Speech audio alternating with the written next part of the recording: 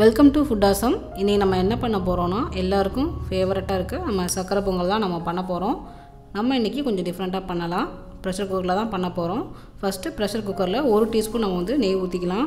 நெய் நல்லா மெல்ட் ஆனதுக்கப்புறமா நம்ம பாசிப்பருப்பு ஒரு 1/2 கப் அதை நல்லா நம்ம நெய்யில் நல்லா ரோஸ்ட் பண்ணிடலாம். மினிமம் ஒரு 1 மினிட்லேருந்து ஒரு 2 மினிட் வரைக்கும் நம்ம சிம்மில் வச்சு நல்லா நம்ம ரோஸ்ட் பண்ணிடலாம். இந்த மாதிரி நம்ம ரோஸ்ட் பண்ணும்போது பொங்கல் நல்லா வாசமாகவும் இருக்கும், டேஸ்ட்டாகவும் இருக்கும். உங்களுக்கு அதை விடவே சீக்கிரமே உங்களுக்கு வெந்துடும். உங்களுக்கு செவக்கணும்லாம் அவசியம் இல்லை. ஒரு 2 நிமிஷம் நல்லா நம்ம நெய்யிலே நல்லா நம்ம ரோஸ்ட் பண்ணிடலாம். அதுக்கப்புறமா பொங்கலுக்குன்னு ரைஸ் இருக்கும் இல்லையா, அது பச்சரிசி. அந்த பச்சரிசியில் 1 கப் அந்த பாசிப்பருப்பு கூடவே அந்த நெய் கூடவே நல்லா நம்ம ரோஸ்ட் பண்ணிக்கலாம்.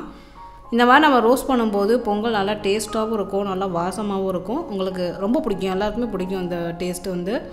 ஸோ இப்போ நம்ம ரோஸ்ட் பண்ணதுக்கப்புறமா நல்லா நம்ம வாஷ் பண்ணிட்டோம். வாஷ் பண்ணிவிட்டு இப்போ நம்ம என்ன பண்ண போகிறோம்னா, காய்ச்சின பால் 1 கப் நம்ம ஊற்ற போகிறோம். அது கூடவே தண்ணி 2 கப் நம்ம ஆட் பண்ண போகிறோம்.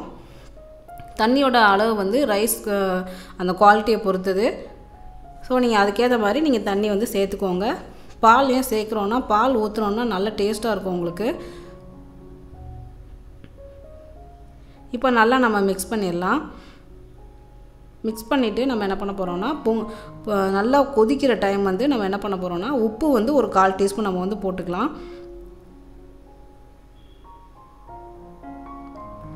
ஏன் உப்பு சேர்க்குறோன்னா, அந்த ஸ்வீட்டோடு சேரும்போது நல்லாயிருக்கும் உங்களுக்கு அந்த உப்பு. இப்போ நல்லா கொதிக்குது. இந்த டைமில் குக்கரை நம்ம க்ளோஸ் பண்ணிடலாம். க்ளோஸ் பண்ணி மீடியம் ஃப்ளேமில் நம்ம 4 விசில் நம்ம வச்சு எடுக்கலாம். ஏன்னா நம்ம ஆல்ரெடி பருப்பையும் அரிசியையும் ரோஸ்ட் பண்ணிட்டோம், அதனால் சீக்கிரமே வெந்துடும் உங்களுக்கு. இப்போ பாருங்கள், சூப்பராக வெந்திருக்கு பாருங்கள். அடி பிடிக்கல, நல்லா வெந்திருக்கு பருப்பும் அரிசியும். இப்போ பாருங்கள், சூப்பராக நமக்கு நல்லா வெந்திருக்கு. இப்போ நம்ம என்ன பண்ணணும்னா, சர்க்கரையை நம்ம பாகா காய்ச்ச போகிறோம். பெரிய ஒரு பாத்திரத்தில் நம்ம 1 கப் அளவுக்கு நம்ம சர்க்கரையை நம்ம சேர்த்துக்கலாம். அதுக்கப்புறமா 1/2 கப் தண்ணி நம்ம ஊற்றிக்கலாம். அவங்கவுங்களுக்கு எந்தளவு ஸ்வீட்டு தேவையோ அந்தளவுக்கு நீங்கள் சர்க்கரை பாகு காய்ச்சிக்கோங்க. இப்போ நல்லா மெல்ட் ஆகணும். இது கூடவே சர்க்கரை பாகு கொதிக்கிறப்பவே 2 ஏலக்காவை நச்சு நம்ம சேர்த்துக்கலாம். இப்போ நல்லா சர்க்கரை பாகு கொதிக்குது. இப்படி தொட்டு பார்த்தா நமக்கு நல்லா கையில் பிசு பிசுன்னு ஒட்டணும். நல்லா ஆயிலியாக அந்த கன்சிஸ்டன்சிக்கு ஒட்டணும். ஸோ இப்போ நல்லா கொதிச்சிருச்சு. நம்ம பொங்கலில் ஃபில்ட்ரு பண்ணி நம்ம சர்க்கரை பாகை ஊற்றிடலாம். நீங்கள் சர்க்கரை பாகை ஊற்றும்போது கொஞ்சம் கொஞ்சமாக ஊற்றி நீங்கள் மிக்ஸ் பண்ணிக்கோங்க. அப்போ தான் உங்களுக்கு ஸ்வீட் லெவல் தெரியும் உங்களுக்கு. இல்லை அதிகமாக வேணுமா கம்மியாக வேணுமா அப்படிங்கிறது உங்களுக்கு தெரியும். ஸோ நம்ம சர்க்கரை பாகை ஊற்றுனதுக்கப்புறமா நல்லா நம்ம மிக்ஸ் பண்ணிடலாம். ஏன் நம்ம சர்க்கரையை பாகா காய்ச்சும் போது ஏலக்காய் போடுறோன்னா, சில பேருக்கு ஏலக்காய் பிடிக்காது, அந்த வாசனையும் பிடிக்காது. நம்ம இப்படி போட்டுட்டோன்னா அவங்களுக்கு அந்த இது வராது. ஏலக்காய் வாயில் தட்டுப்படாமல் சாப்பிடுவாங்க. ஸோ இப்போ நம்ம காய்ச்சின சர்க்கரை பாகு எல்லாத்தையுமே இதில் நம்ம சேர்த்துட்டோம். இப்போ பாருங்கள், நல்லா அரிசி, இந்த பருப்பு, சர்க்கரை பாகு எல்லாம் நல்லா மிங்கிள் ஆயிடுச்சு. இப்போ நம்ம முந்திரி பருப்பு, கிஸ்மிஸ் எல்லாத்தையும் நம்ம வறுத்து நம்ம அதில் ஆட் பண்ணிடலாம். கடாயில் ஒரு 3 டேபிள் ஸ்பூன் அளவுக்கு நம்ம நெய் ஊற்றிக்கலாம்.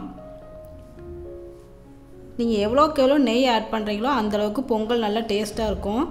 நெய் நல்லா மெல்ட் ஆனதுக்கப்புறமா நம்ம முந்திரி பருப்பு ஒரு 10 எடுத்து நம்ம நல்லா வறுத்துடலாம். பொன்னிறமாக நம்ம வறுத்து எடுத்துக்குவோம். இல்லை நீங்கள் அதிகமாக வேணுன்னா கூட நீங்கள் சேர்த்துக்கோங்க. முந்திரி பருப்பு கருகிருச்சுன்னா நல்லா இருக்காது. ஸோ பொன்னிறமாக வந்தவதும் நம்ம எடுத்துடலாம். இப்போ முந்திரி பருப்பு வறுத்ததுக்கப்புறமா நம்ம இந்த கிஸ்மிஸ் ஒரு 10 நம்ம சேர்த்துக்கலாம். அதையும் நல்லா நம்ம அந்த நெய்யிலே நல்லா வறுத்துடலாம்.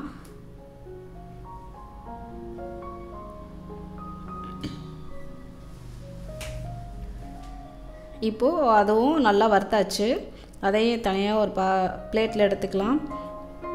இப்போ இதுக்கப்புறமா நம்ம என்ன செய்ய போகிறோன்னா நல்லா ஃபைனாக நறுக்குன நம்ம தேங்காயை வந்து ஒரு 1/4 கப் நம்ம வந்து சேர்த்துக்கலாம்.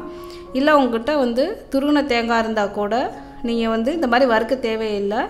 நீங்கள் பொங்கல் எல்லாம் செஞ்சு முடித்ததும் கடைசியாக நீங்கள் வந்து தேங்காய் துருவலை போட்டு நீங்கள் நல்லா மிக்ஸ் பண்ணி வச்சிடலாம். நான் வந்து நைஸாக நறுக்குனதுனால நெய்யில் வந்து வறுக்கிறேன். ஸோ இப்போ வந்து நம்ம 1/4 கப் தேங்காயை வறுத்தாச்சு. இப்போ அதை வந்து பொங்கலில் வந்து நம்ம சேர்த்துடலாம். அதுக்கப்புறமா வறுத்த முந்திரி பருப்பு, அந்த கிஸ்மிஸ் எல்லாத்தையுமே நம்ம வந்து ஆட் பண்ணிடலாம்.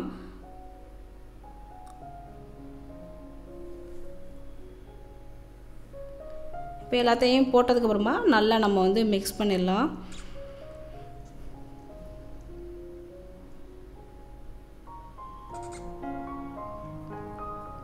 நீங்கள் பால் ஊற்றி வேக வைக்கும்போது ரைஸ் வந்து நல்ல ஒரு அந்த டேஸ்ட்டை வந்து எடுத்து கொடுக்கும். அதுக்காக தான் நம்ம பால் ஊற்றுறோம். நீங்கள் ட்ரை பண்ணி பாருங்கள். இப்போ நமக்கு சூப்பரான சுவையான சக்கரை பொங்கல் தயாராகிடுச்சு. இதை நீங்கள் செஞ்சு பாருங்கள். செஞ்சு பார்த்துட்டு எனக்கு கமெண்ட் பண்ணுங்கள். இந்த வீடியோ பிடிச்சிருந்ததுன்னா உங்கள் ஃப்ரெண்ட்ஸுக்கு நீங்கள் ஷேர் பண்ணுங்கள், லைக் பண்ணுங்கள். நன்றி.